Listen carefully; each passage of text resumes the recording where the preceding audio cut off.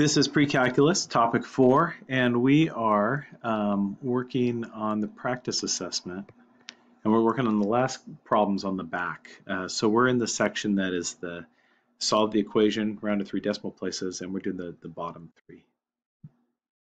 So as I go to do these, I'm going to adjust it a little bit. As I go to these, first one, I notice here this is in radians, so I'm going to make sure my calculator is in radians. And then I also know notice it has this multiplier 2 pi.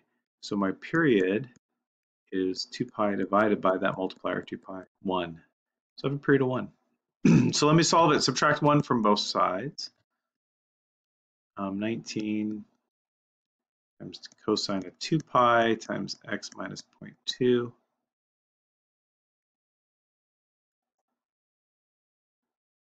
Sorry about that. Equals 3. Divide by 19. Cosine of this 2 pi times x minus 0.2 equals 3/19. And what I did here was I divided both sides by 19.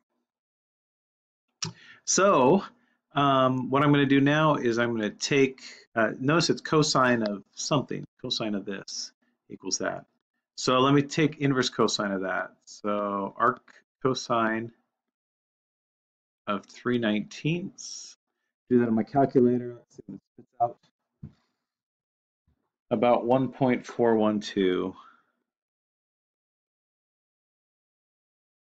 And to get the other value with it, this was cosine. Cosine's width. So there's my 3/19. That's the angle I found right there, the 1.412 radians. There's another angle that has the same width, this one right here. So if I go 2 pi minus whatever that is, I get the other answer. So my two values of that would give me a cosine of 3/19 would be 1.412. Let's see, 2 pi minus that, about 4.871. Now that's not x, that's what this is equal to. So I still have 2 pi multiplied by x minus 0.2. So I'm going to divide everything by 2 pi. And if I do that, notice now I have x minus 0.2 equals, these both divided by 2 pi, 0.225 and 0.775. I got to add 0.2 now. And it looks like 0.425 and 0.975. So there's my primaries. Remember my period is 1, so I can start with these values. Add 1 and subtract 1 until I get out of this range from -1 to 2. So if I add 1 to each of these, if I add 1 to this one, that's 1.425. I noticed that I wrote 9.75, it's 0.975. Add 1 again, 1.975. If I add 1 again to either of these, it'll be past 2. So I added 1 to there. So now I'm going to subtract 1 from each of them. If I subtract 1 from this 0.975, I get negative 0.025. If I subtract 1 from that, I get negative 0.595. And if I subtract 1 anymore, I'll be outside the range. So there's all my answers for x. And notice I can take them, plug them back in, and they'll give me something close to 4. All right, next one, check it out. I'm in radians, -4 to 4. And if I think about my period, 2 pi divided by pi over 2, that's 4. So I actually have a period of 4 here. So shouldn't be getting shouldn't have too many answers. That's pretty big.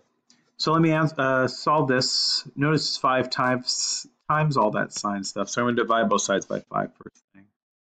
So I have sine of pi over 2, x plus 0.5 equals 4/5. And so notice it's sine of something equals that 4/5. So I need to figure out what that something is. So I'm going to arc sine 4/5. I'm in radians, so I'll make sure my calculator's in radians. If I do that, I get 0.927 about. And since it's sine goes up. Notice it would be that angle and that angle. So I'm basically going to go pi minus that value to get my other one. Pi minus 0.927, about 2.214. Now those aren't my answers, those are what this is equal to. So this pi over 2 times x plus 0.5 is equal to, it's not really exactly equal to, I'm going to say it's about, because I rounded, 0.927, 2.214. So first thing I need to do is divide by pi over 2, which is the same as multiplying by 2 over pi. So I think I'll do that. So x plus 0.5. If I multiply each of these by 2 over pi, in the first case, I get 0.590. In the second case, I get 1.410. Looks like a 6, so let me try and fix that. So it's actually a 0.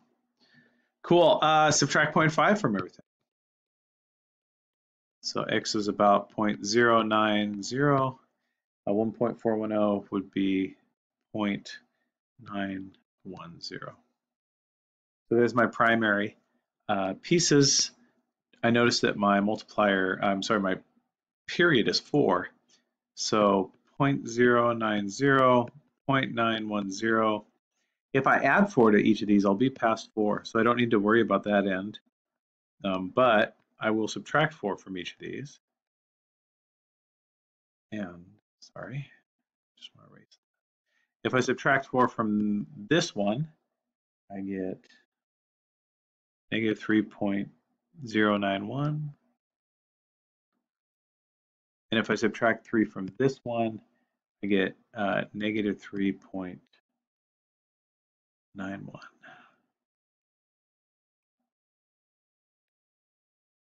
And there's my answers. I could plug them back in to check them. All right, last one. Hey, it's in degrees. Great.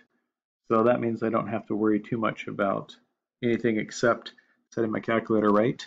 If I think about the period is going to be 360 divided by that multiplier, divided by a half. So dividing by a half is the same as doubling, so my period is 720 degrees. So let's solve this thing. Divide everything by 7. So I end up with cosine of 1/2 theta equals 4/7. And so cosine of this thing, oh shoot.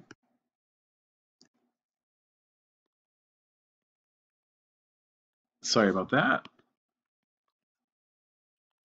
So cosine of this thing right here, that's what I meant to do, is 4/7. So let me go arc cosine of 4/7 to get some values for what that could be. And again, I'm in degrees, so I'm going to make sure I'm in degrees in my calculator. My first one is 55.150. And since this is cosine, I know that cosine is width like this, I could go 360 minus the value because I get that angle and that angle. So if I go 360 minus 55.150, I get 304.85. Cool, so there's my values that are equal to 1/2 of theta. So I'm going to multiply everything by 2 to get rid of that 1/2.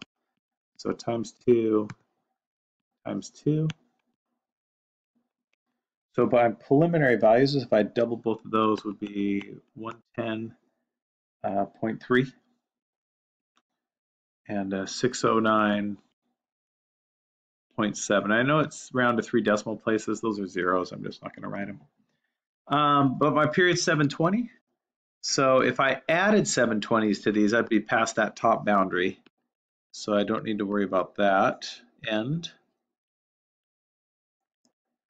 but I'm going to subtract the 720. So 609.7 minus 720 is negative 110.3. 110.3 minus 720 is 609.7. These are all in degrees. These are my answers. Again, I can plug them back into my calculator and check them.